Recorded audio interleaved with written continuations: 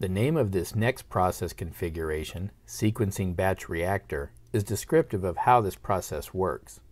There is a specific sequence to the steps of a complete cycle. The water is treated in batches rather than using a plug flow design, and the entire process takes place in the biological reactor. Because of this batch design, there must be some form of flow equalization or multiple reactors capable of handling continuous wastewater flow. SBRs are generally used in systems with relatively low flows, typically a 1 mgd or less flow, but they can be designed to handle more than 100 mgd if required. A properly programmed sequence will create the conditions that allow for biological removal of nitrogen and phosphorus. Step 1 is the filling process.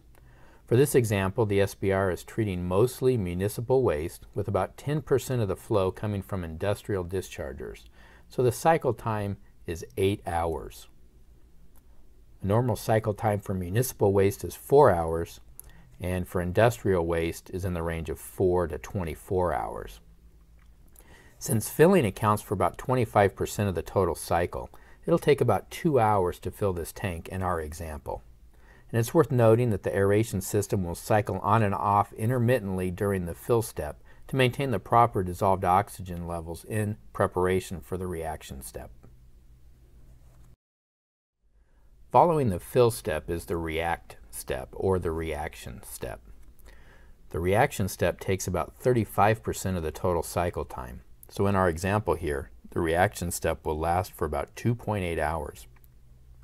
This is where the microorganisms in the presence of sufficient dissolved oxygen will oxidize and absorb the organic waste in the wastewater.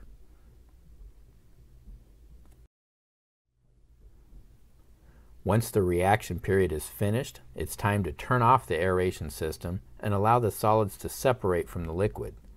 The secondary clarifier is simulated here, and the activated sludge is allowed to settle to the bottom of the tank as the water is clarified.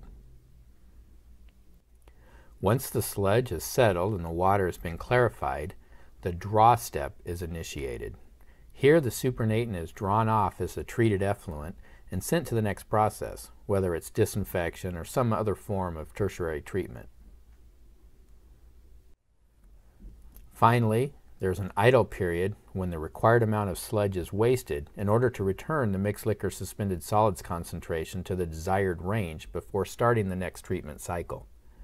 Once the wasting is complete, the cycle continues and the same sequence of steps will be repeated to treat the next batch of water.